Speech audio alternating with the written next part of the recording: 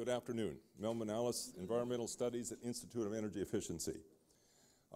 Welcome to the Institute of Energy Efficiency's Leadership in Energy Lecture Series. We are honored to have as today's lecturer Professor David MacKay of Cambridge University in the UK. On behalf of the Institute of Energy Efficiency, I would like to thank Professor David Gross of the Cavalli Institute of Theoretical Physics for hosting Dr. MacKay's lecture and acknowledge support from Environmental Studies and the College of Letters and Science, Critical Issues in America series. After Dr. MacKay's lecture, there will be a reception in the courtyard, and we are all invited. Now we'll introduce the speaker, David Gross.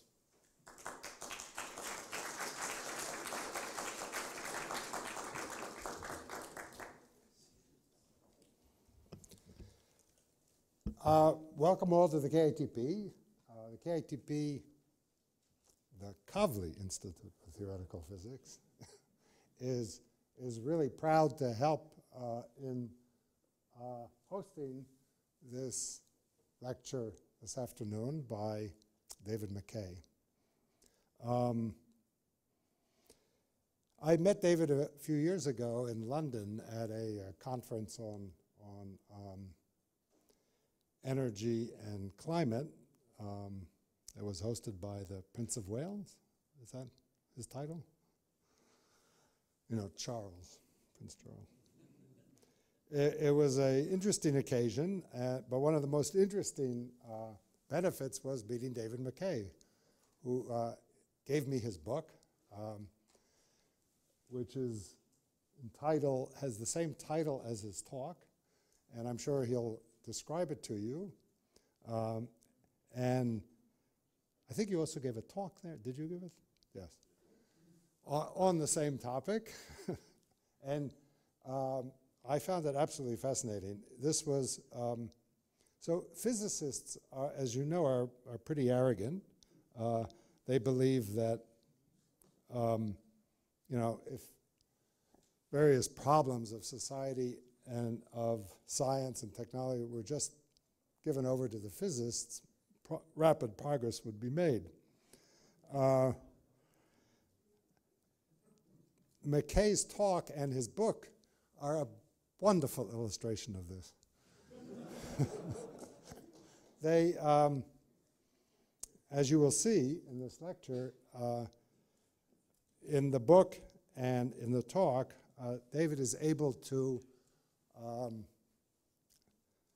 explain the basic concepts and the underlying principles behind these incredibly important issues that face us without a lot of hot air and with a lot of numbers and units that make sense. I think my experience was that after hearing him talk, the way you think about many of these issues will change forever. Well, I don't want to, you will soon get the picture.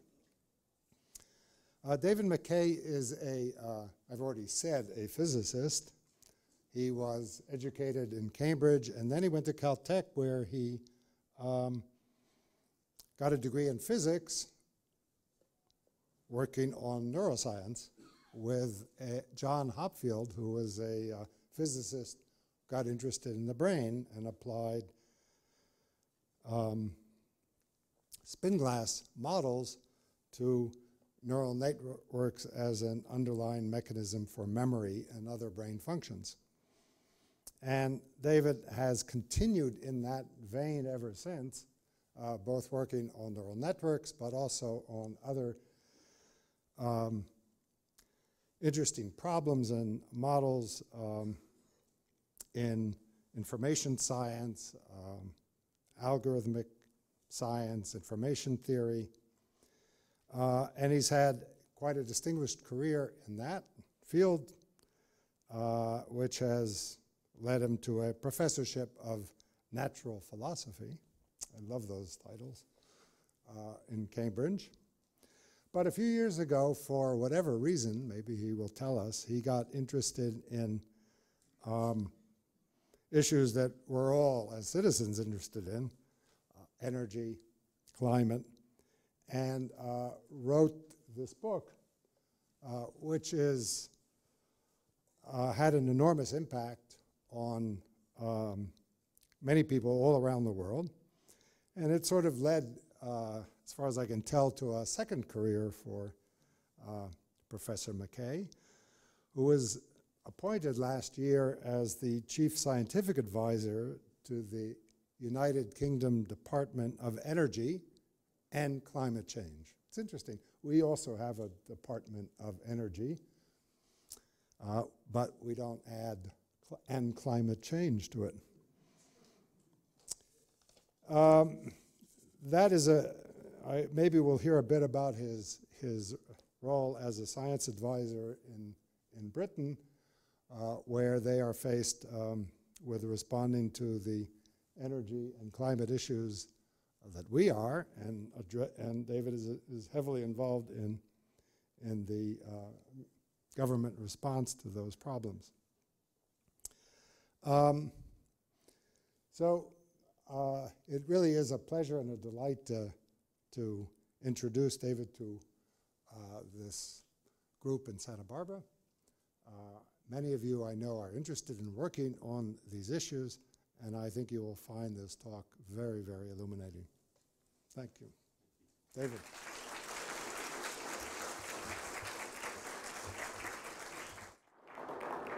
Thank you very much. Thank you all for, I'll start again. Thank you all for coming. In the style of a cinema, I'd like to precede my real talk by a short entertainment.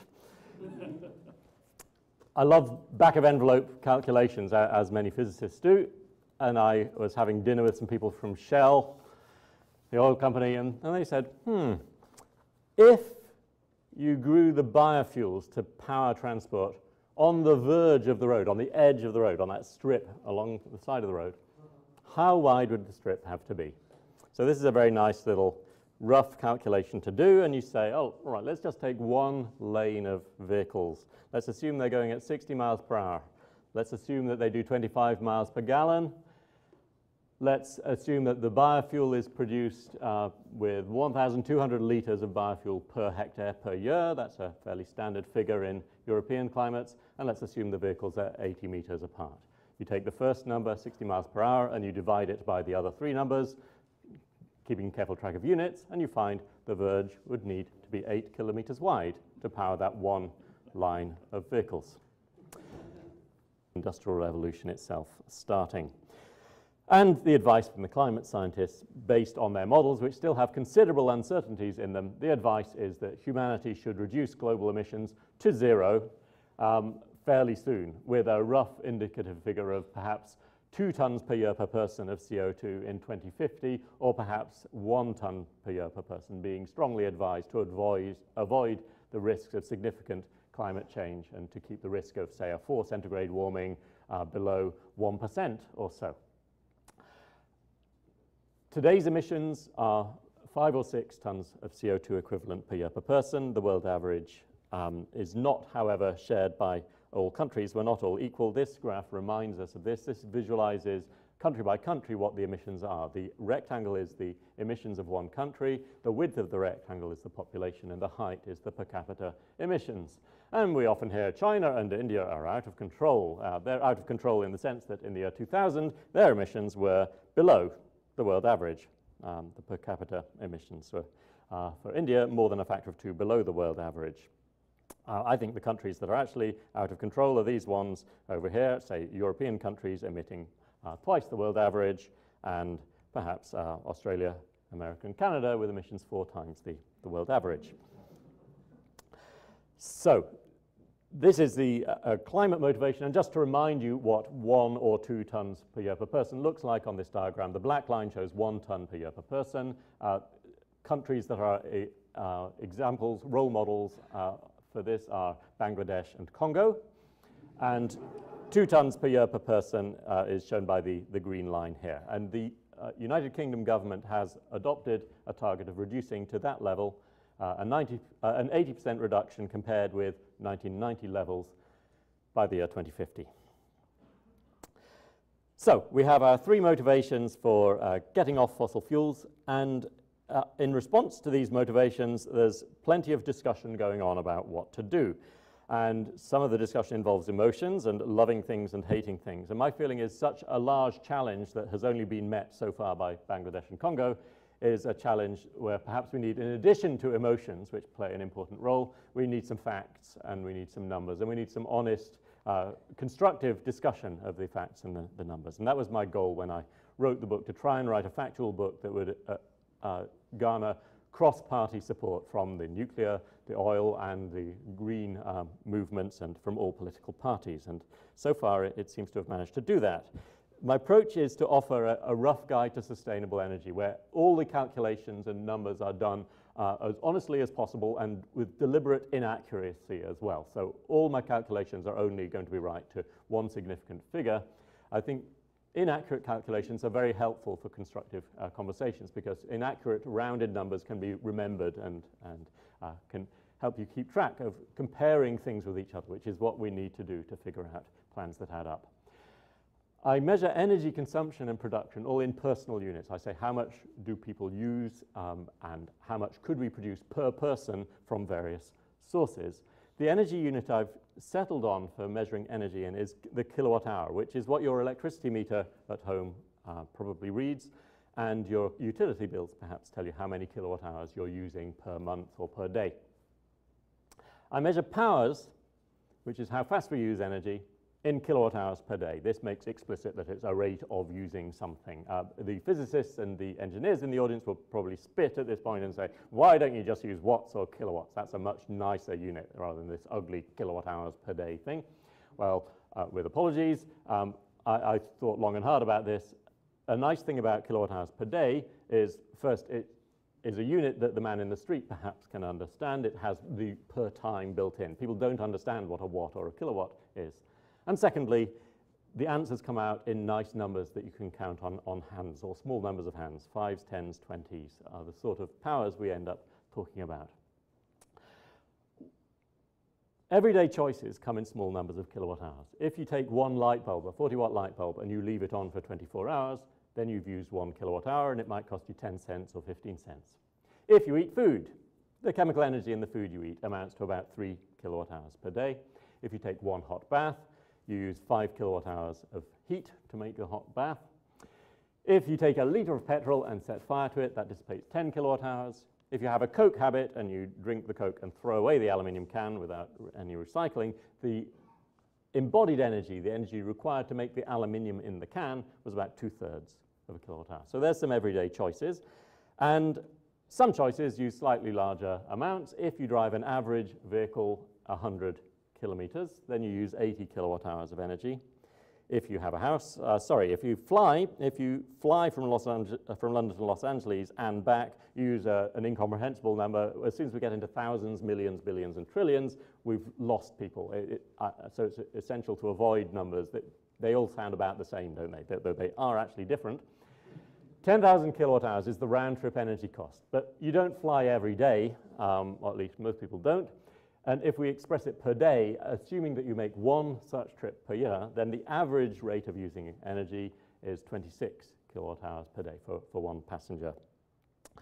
So again, this is in the same ballpark as driving the vehicle 100 kilometers, which you might do every day if you have a Los Angeles commuting lifestyle. If you have a house, and a typical North American house might be using 80 kilowatt hours per day. So I think this is a good size of unit for having conversations. Here's another example. In London, the mayor organized a publicity campaign to encourage people to do 7 things to make a difference and save the planet. And one of the 7 things was unplug your cell phone charger when you're not using it. If every London household did this when it's not in use, we would save 31,000 tons of CO2 and millions of pounds per year. So clearly this is very important too. It's in thousands and millions, so that's big. Well, let's personalize it. Let's just talk about one person's cell phone charger and check. It's clearly about as evil as Darth Vader, a black planet-destroying object. Here's the numbers. It's using half a watt, typical Nokia cell phone charger. So the energy saved by this conservation feat of switching it off for a whole day is exactly the same as the energy used by driving an average car for 1 second. Both of these are equal to 0.01 kilowatt hours. Now, I'm not saying don't switch it off. Do switch it off. It'll save you energy. It'll save you money. About $1 per year is the saving you'll get from this. So switch it off. But is this the number one thing we should have in a publicity campaign? Should we be distracting children's attention with these sort of ideas? Should it be in the top 7? I don't think so. I think there must be many things that come above the cell phone charger in the list of important messages to convey. So let's get some numbers into the public discussion of energy options and actually try to make a plan that adds up. Total British consumption adds up to 125 kilowatt hours per day per person. This unit, by the way, 1 kilowatt hour per day, is not just the energy used by one light bulb, it's also the average power you could get out of one human servant. So a measure of modern society in Europe is it's as if we all have 125 servants working for us. That's how much energy we're using through our gadgets and devices and so forth. The European average is 125 light bulbs per person. The American average is 250 light bulbs per person. Where's this going? Well, in Britain, the energy goes into transport, heating, mainly hot air and some hot water, and other stuff, much of it electrical. So a quick back-of-envelope conversation about where the energy goes is transport, heating, electricity. Now, when we talk about getting off fossil fuels, one of the prominent alternatives to switch to is renewable sources, and many renewables involve doing something on a land area or a sea area. And we need to talk about how much power you can get per unit area from those. The unit in which I will measure powers per unit area is going to be the SI unit, the watt per square meter. And we need to talk about population densities because people come in various population densities. And I'll measure those in people per square kilometer. 250 people per square kilometer is the population density of the UK. In terms of area per person, that corresponds to each person having 4,000 square meters. That's half of a Premiership football field there per person. So that's the huge area on which Britain's huge renewables could be harvested. Not all countries are the same. Not all countries have the same energy consumption, and they don't have the same population density either. So the way these calculations are going to work out will depend on which country we're talking about. And this is a map of the world. This map shows on the horizontal axis the population density of a country, and on the vertical axis the energy consumption per person of the country. And the UK, which I was just talking about, is a fairly typical European country up in the top right here. These are other European countries in this bluish color.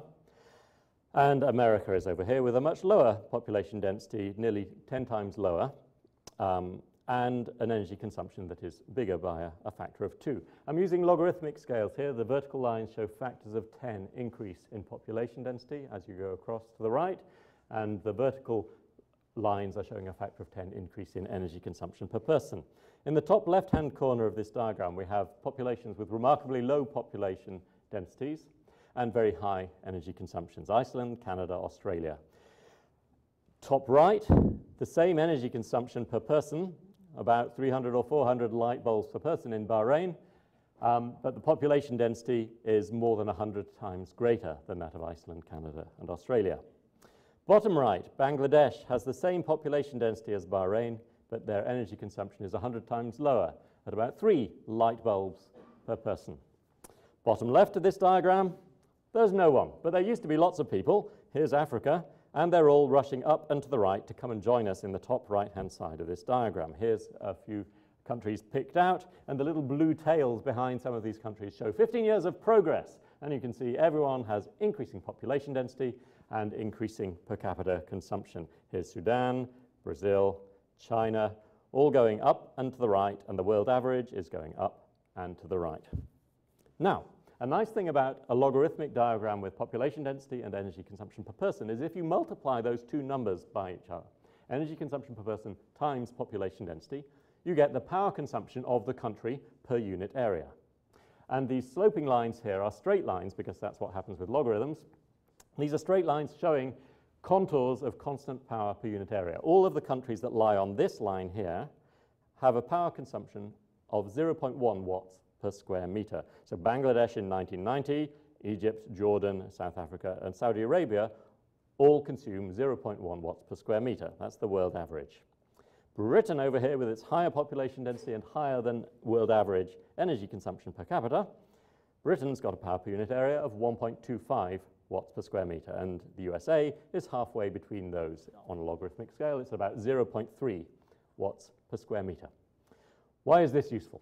Well, renewables offer power per unit area as well, and we can put it in the same units. And now I'm going to take this diagram and squish it down a little bit into the left-hand corner and add some more green lines which show the power per unit area, roughly, of some famous renewables. Let's start by talking about wind power.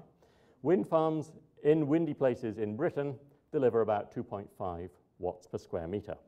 And so straight away, this diagram allows us to look at a country and say, the UK, for example, if you covered half of it with wind farms, then the average output of those wind farms would equal today's total energy consumption in Britain. When I talk about energy, I'm talking about energy in all forms, not just electricity, but transport, heating, fuels as well. So that's interesting. And if you did the same for the USA, you would have an extra factor of 3 or so. So you would only need to cover 1/6 of the USA with wind farms to match today's consumption.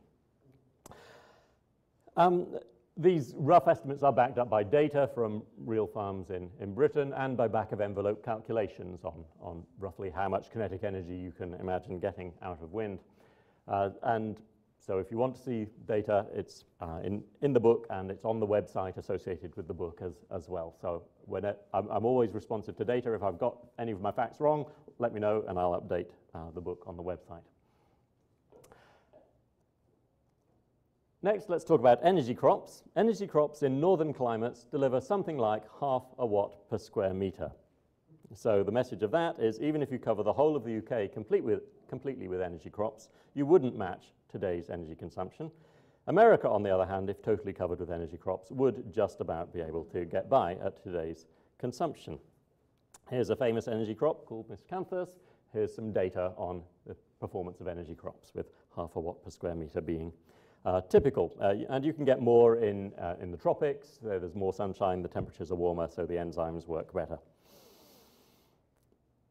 Next, let's give you a table with a few more renewables in it. They all come in with the same rough number of watts per square meter as wind farms. Some a little bit bigger, some a little bit smaller. Solar panels on roofs in Britain can deliver something like 20 watts per square meter. Here's data from real solar panels in Britain. And so straight away, you can work out, if you covered all south-facing roofs with solar panels in Britain, you would get about 5 light bulbs per person, as compared to our total consumption of 125 light bulbs per person. And so you realize, if you really want solar panels to make a big difference in a European location, you need to perhaps go a little bit crazy, leap off the roof and cover the countryside with solar panels, as they do in Bavaria. This is the traditional Bavarian farming method shown by this photograph here. Once you put them on the ground and space them out, you can see the sunshine shining through the gaps between the panels, and the actual power per unit land area delivered by this solar park is only 5 watts per square meter, which is twice as good as the wind farm we started with. And the message for the UK then would be, solar parks like this, if covering 1/4 of the country, would on average match the total power consumption of Britain in all forms. And there's a very similar message for places like Massachusetts and New Jersey, whose population density is the same as the population density of Britain. Next up, let's talk about tidal pools. Tidal pools have been used for centuries, and here is one on the east coast of Britain, and here's one in France. It delivers 2.7 watts per square meter. It's a simple back-of-envelope calculation to check that figure using things to do with water density and gravity and heights. And 2.7 watts per square meter is just like wind farms. So we already know the answer. If you want a tidal pool to make a really big contribution, you need a tide pool not the size of a small estuary, but a tide pool the size of a country. And God, in his wisdom, when he created the British Isles, provided the British with exactly such a facility. It's called the North Sea. The North Sea is an enormous natural tide pool, in and out of which and round which great sloshes of water pour every 12 hours. And one way of getting energy is to exploit this natural countryside tide pool, put underwater windmills in the places in yellow on the map there with big currents. And here's an underwater windmill which has just been plopped into the water near Northern Ireland. No one's deployed these things on the scale of upstairs wind farms yet, but we can anticipate what the power per unit area is by simple physics calculations. Water's density is 1,000 times bigger. The speeds we can look up. And we find that underwater wind farms will deliver something like 8 watts per square meter. So that's 3 times better than the upstairs wind farms, but we still need the total of all of those underwater wind farms to be getting on for country-sized. Next, rainwater. Hydro, it's a big renewable worldwide. You can work out the power available from rainfall by taking the height above sea level and the rainfall arriving at sea level and multiplying those by G, the strength of gravity. And you find for highland locations in the British Isles that the power per unit area of that arriving rainwater is about 0.24 watts per square meter, smaller than the wind farms. So the message hasn't changed. The final renewable on this list here is concentrating solar power in deserts. These beautiful mirrors here deliver something like 15 or 20 watts per square meter of land occupied by the solar power station. So that's better than wind farms, but not orders of magnitude better. So we still have the overall message. To make a difference, renewable facilities have to be country-sized. Now, we do have a constraint on us when we're making plans for the future that at the moment we live in democracies, Britain and America, and in democracies we have to have consultation exercises. And here's a photograph of a consultation exercise in full swing in the little town of Pennacook, just south of Edinburgh. And you can see the children of Pennacook celebrating the burning of the effigy of the windmill. Because if there's one thing the British people are good at, it's saying no. And here's a few more organizations expressing their views on wind farms. So what to do about that? Well, you could say, let's go offshore to get away from the objectors. And there's a problem that the offshore wind farm proposals are also met by opposition. They ruin the scenery, they ruin the view, they're bad for airports, they're bad for surfers, and fishermen oppose offshore wind farms. Last but not least, the military couldn't possibly cope with having wind farms because it would ruin the security. They couldn't defend us from the Russians anymore if we had wind farms ruining the radar. So, what to do? After you've had all of these consultation exercises, given the current public attitude to renewables, a country like Britain with its population density may struggle to actually match today's consumption with any mix of renewables. A rough cartoon of what you might be able to get with a big push and lots of consultation exercises is perhaps alongside this red stack which represents today's 125 light bulbs of consumption of energy in all forms, maybe you could get about 17 kilowatt hours per day per person from a mix of renewables. This is just a rough cartoon of what I can imagine we might be able to deliver in a place like Britain or Massachusetts or New Jersey. So, how can we make a plan that adds up for a region like this, and what should we think about other regions like California where population densities are a little bit lower and sunshine shines a little bit more strongly? Well, we can take action on the demand side. We could say there's no need to use 125 light bulbs per person. We can easily reduce demand. We could do that in various ways by reducing population. I'm not sure of friendly ways to do that. We could get people to change their lifestyle, but I feel a bit scared of recommending lifestyle change when I find people driving off-road vehicles, parking on the grass with cars that have teeth. And so the strategy I've gone for is to suggest, yes, lifestyle change obviously could make a difference to transport, heating, electricity, and other things, but let's leave that to one side on the table, and let's discuss the other options on this diagram. Let's talk about technology and efficiency, because we can be techno-optimists and say, oh yes, we can make things far more efficient. I'm sure you heard Amory Lovin's talking in this lecture series about how we could make things 10 times more efficient easily.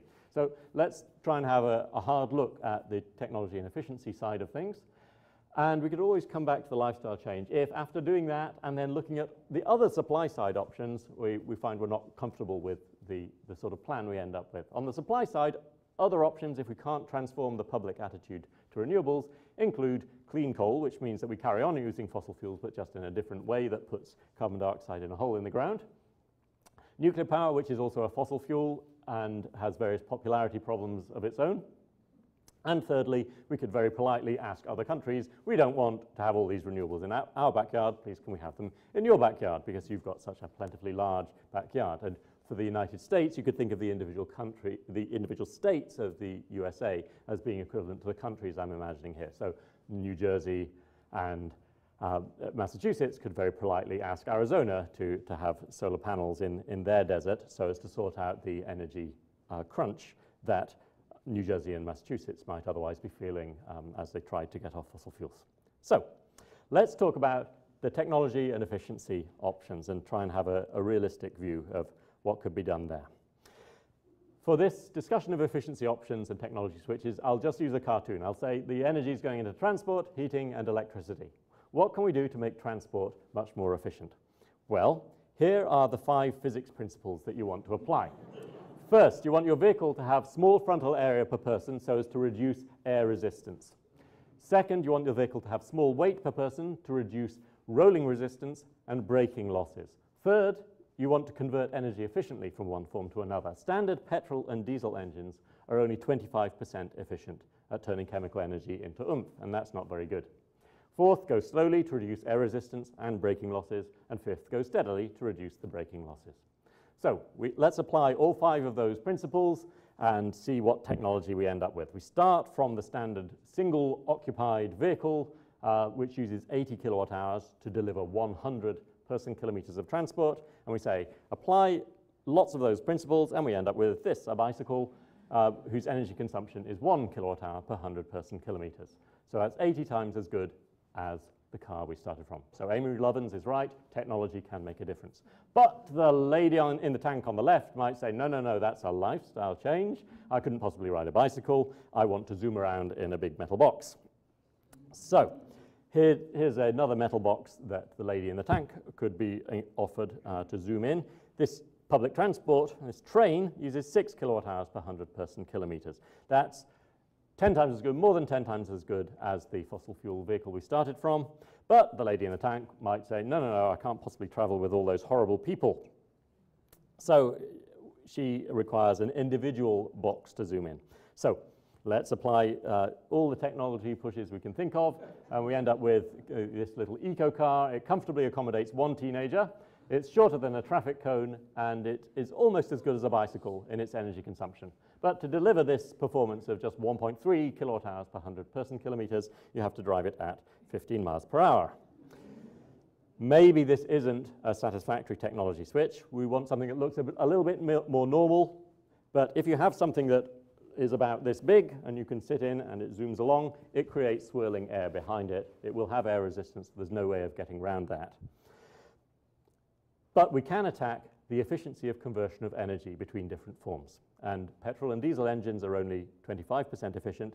Electric vehicles are about 85 or 90% efficient at turning chemical energy in the battery into oomph at the wheels. So here is an opportunity to have a big saving, a factor of 4 saving in energy consumption if we switch to electric vehicles. And here's some electric vehicles in Britain, and then this is a fish somewhere in California whose energy consumption is more than 10 times better than the fossil fuel vehicle we started from. 21 kilowatt hours per 100 kilometers is the consumption of this slightly strange Indian-made electric vehicle in London, and that's measured at the socket using a power meter. And you might say, but the electricity came from burning a chemical at a power station, and if that's only done with an efficiency of 35% or so, then we haven't really won anything. And that's true. If you make electricity that way, then this switch to electric vehicles doesn't give us a great win. But we don't have to make electricity by burning chemicals at power stations with an efficiency of 35%. We could get electricity from other sources, like windmills, for example. So I think electric vehicles deserve to be firmly on the table as an efficiency option, as long as we bear in mind the need for green, efficient electricity. Electric vehicles have been around for a long time. There's Edison, top left, and a world speed record holder, top right, who set the world speed record in 1899 in an electric vehicle. There's lots of electric vehicles being talked about at the moment. Hopefully they will become widespread, and some of them look like muscle cars and have energy consumptions even lower than 20 kilowatt hours per 100 kilometers. And some of them have crazy looking doors and get even lower than that. And electric scooters are perhaps the most energy efficient electric vehicles of all, using just 3 kilowatt hours per 100 kilometers. So technology can make a big difference. And a transitional technology that we could go through to get to electric vehicles might be plug-in hybrids, which have a little petrol or diesel-powered engine hidden away to recharge the electric battery if you go too far and run out of juice. And there seems to be some obligation that plug-in hybrids have to look like killer robots from the future. I'm not quite sure why, but how much energy do these use, this transitional technology? Well, the Volt claims to use 25 kilowatt hours per 100 kilometers. So that's not quite as good as the electric vehicles, but it's pretty close. And so I think it's a very good transitional technology to help us get the electric vehicle infrastructure up and running. Now, what about heating? Here, we have a very different situation in Britain, obviously, from other locations like California, where your concern isn't heating, it may be air conditioning that's guzzling lots of energy. But let me just talk you through the technology challenge for Britain anyway. Why do we need lots of heating? It's because we have crappy buildings. This is my house with the Ferrari out front. It loses heat in the winter, and the heat loss is the product of the leakiness of the building and the temperature difference between the inside and the outside. The power required to make up that heat loss is the heat loss divided by the coefficient of performance of your heat creation system. And that would be true for making hot water as well, that you make hot water by using power, and the power required is the heat that you want divided by the efficiency of some heat-making system. And we can reduce the power required for hot air and hot water by attacking the 3 colored terms on the right-hand side here. Reduce the temperature difference between the inside and the outside of your building in the winter. This can be done by an amazing piece of technology called the thermostat. You grasp it, you rotate it to the left, and your energy consumption will go down. If you turn down your thermostat in Britain by 1 degree Celsius in the winter, you'll reduce your energy consumption by 10%. I've turned down my thermostat by 5 degrees on average in the winter, and it reduces my energy consumption by 50%. Some people call it a lifestyle change. It works. We can also reduce the leakiness of the building. In Britain, you can do this by getting the fluff men in.